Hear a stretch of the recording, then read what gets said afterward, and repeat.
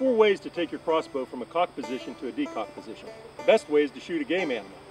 The 3 other ways really involve lowering the bowstring yourself. You can take your hunting arrow off your crossbow, insert a field point, and shoot into the ground, preferably about 10 yards away.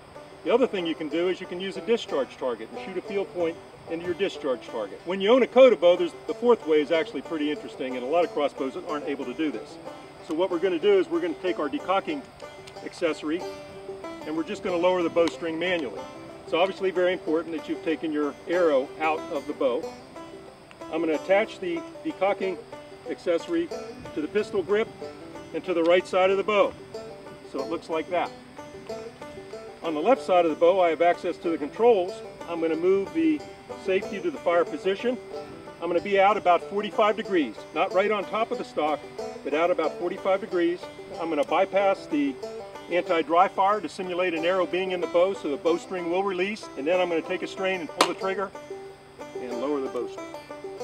You'll find that very helpful after a long day's hunting.